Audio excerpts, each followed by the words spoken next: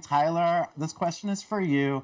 I want to know, would you ever consider going back to the Bachelor franchise? And if so, how much would it take for ABC to get you back? Well, first I gotta go through Bryn. You know what I mean? But I think it takes, like, you know, first of all, like, right time, right place. I want to be, if I'm gonna do something, I'm gonna do it, you know, with my full heart, especially in that world.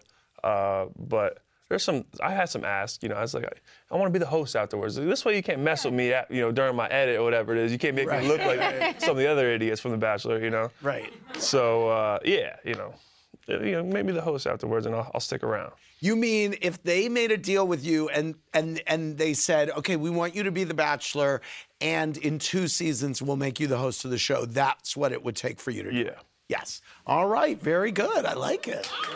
Thanks for watching. Watch more clips here and subscribe to our channel here. See ya.